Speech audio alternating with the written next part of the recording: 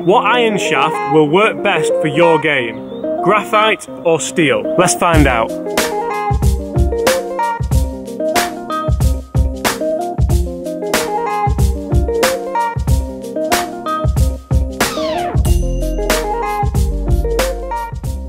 Okay, so I'm here at Huddersfield Golf Club and I have two 7-irons and they are both Ping i200s.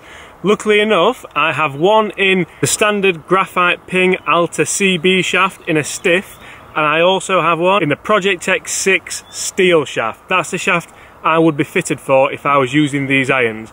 I'm going to put these shafts head to head. I'm going to talk differences, I'm going to talk benefits of both of these shafts. So initially you might be thinking, well, we need to be in the studio to check out the spin rates, the distances, all of the above. So let's do that. Okay, we're here in the studio and I have the graphite shafted Ping i200 and the steel shafted Ping i200. Let's see the difference in the numbers, in the distance and the spin rates. Let's check it out. I'm going to hit a few with the graphite shafted iron first.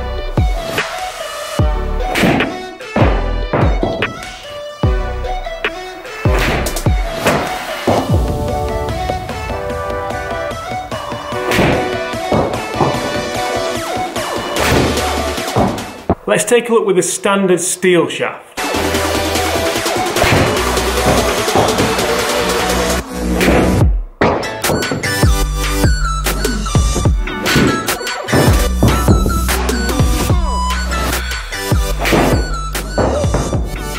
Okay, we've hit a couple of shots in the studio with each. Let's have a bit of a roundup of the numbers. But I tell you what guys, let's do it outside. It's too nice a night not to. We don't get many of those here in England, do we? Okay, we're back out here on the golf course after being in the studio. What did I notice in the studio? So to be fair, a standard 7-iron distance for me would be 165 yards. Give or take, good strike, bad strike. What did I expect? I must admit, I massively expected the graphite shaft to just go a lot further than the steel shaft. Whenever I've been teaching people in the past or been doing club fittings, like any professional will tell you, we take your club, we hit a few shots with it and we demonstrate. Whenever I demonstrate shots with a graphite shaft, it always feels amazing. It always seems to fly off there really, really well. Did I notice this when I was comparing them head to head in the studio? Absolutely not. Yes, the graphite felt lighter, the steel felt heavier. I could move this quicker, but it didn't seem to equate to more ball speed. The spin rate stayed very similar, around 6,000, which for a 7-iron isn't bad, especially the i200 range, which has got this perimeter weighting around it for the forgiveness. And I did get a few out there around 170 with both clubs. Needless to say, all of that is redundant because we need to test them out here on the golf course. I'm going to put myself at 165-ish yards on a couple of different holes, hit both and check the difference in real life. Let's do it. First up, I'm on the 8th hole here at Huddersfield. It's about 160 yards. The flag's at the back. It's probably playing more like 170. I'm going to have to really connect with this to get it back to the flag. Let's go graphite first and then steel.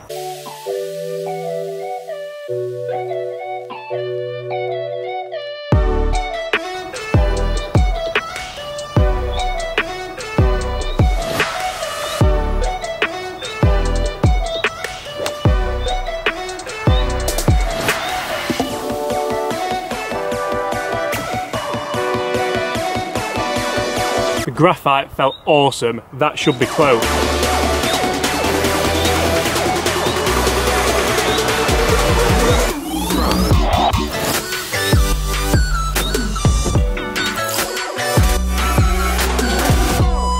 Both of those felt like decent swings. The steel shaft went a tiny bit left. Let's get up there and see where they are.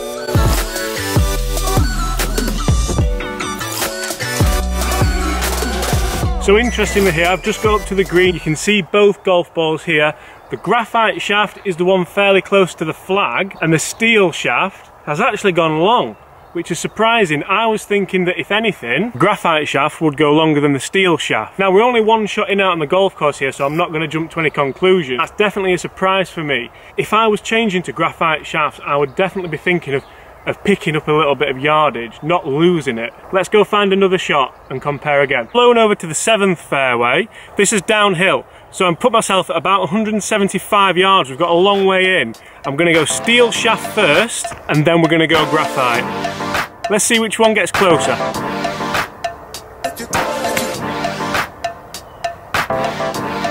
Nice high draw, managed to move it off the lie. That's going to be flag high. Let's see how the graphite does.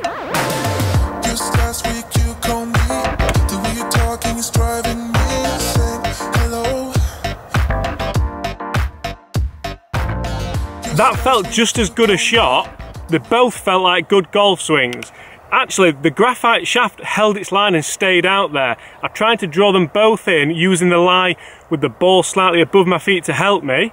I managed it with the steel shaft, and I didn't have the control I wanted with the graphite shaft. That could be a big negative for graphite shafts for better players. So what are the advantages of graphite shafts over steel?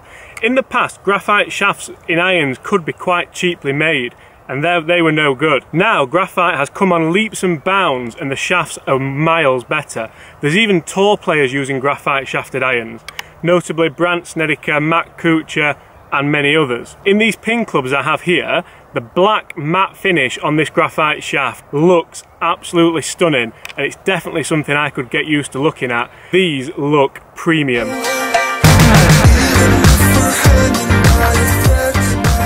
Okay, so far, honours even with the graphite and steel. I'm out here on the first hole and we're into a little bit of wind. And now I'm going to try and flight the golf ball down. Let's see how much control I get with the graphite shaft as opposed to the steel shaft. I know I can play a knockdown 7-iron with a steel shaft all day long. Can I do it with a graphite? Let's find out. We'll go steel first, then we'll go with the graphite.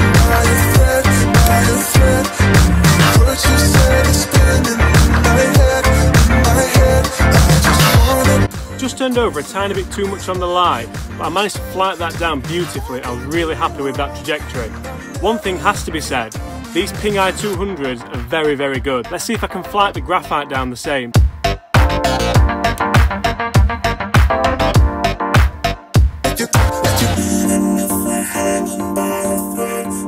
Still managed to flight that down, and interestingly, it held its line a lot better.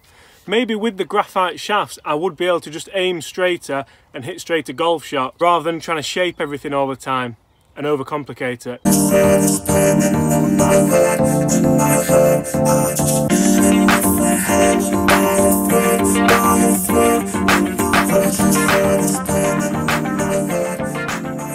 So who are graphite shafts really made for? Graphite shafts can be a great addition to your bag if you're a junior, a lady golfer, a senior golfer, pretty much most golfers who are going to want that little bit of help to gain speed through the shot. Graphite is a very light material. It helps you gain speed, and in essence should help you gain distance. It can also be really good if you suffer with arthritis of the hands, of the arms, of the fingers. It can dampen any vibration on a miss-hit, so you don't get that nasty sensation in the fingers when you catch one a bit thin. It'll still feel fairly soft. I must say, hitting shots with this club tonight, I can really feel the benefit of it being lighter. However, when I tried to flight the ball down, I didn't enjoy the light aspect of it. I would rather have felt the weight in the steel shaft. So there's definitely pros and cons for both. Let's hit 2 more shots here and then we'll have a roundup. Okay, we're going to go graphite first, then we're going to hit him with the steel.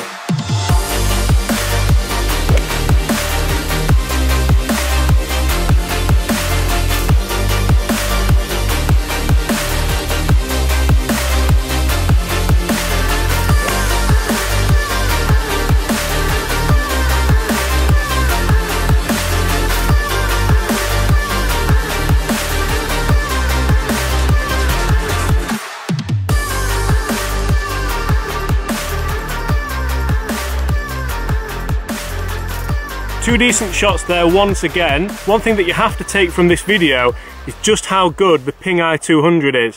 What a golf club this is. Comment below if you'd like to see me do a full review on the Ping i200. But what about steel and graphite? Is there such a massive difference, which I thought there might be? To be perfectly honest, I don't think there is. The graphite definitely holds its line better and doesn't deviate in flight. The steel definitely feels more solid and I feel much more under control of it. Which one would I use? I'm really finding it hard to choose, to be honest. I think I would go steel just because it's tried, tested, and I've always done it. But I definitely would not be averse to putting the graphite shafts in the bag and trying them, especially these ones, because they look absolutely beautiful. Guys, I really hope you've enjoyed that, and I hope it's answered a few questions on what the difference is in your irons between graphite shafts and steel shafts. Please, if you're new to the channel, make sure you subscribe. Thanks so much for watching. See you soon.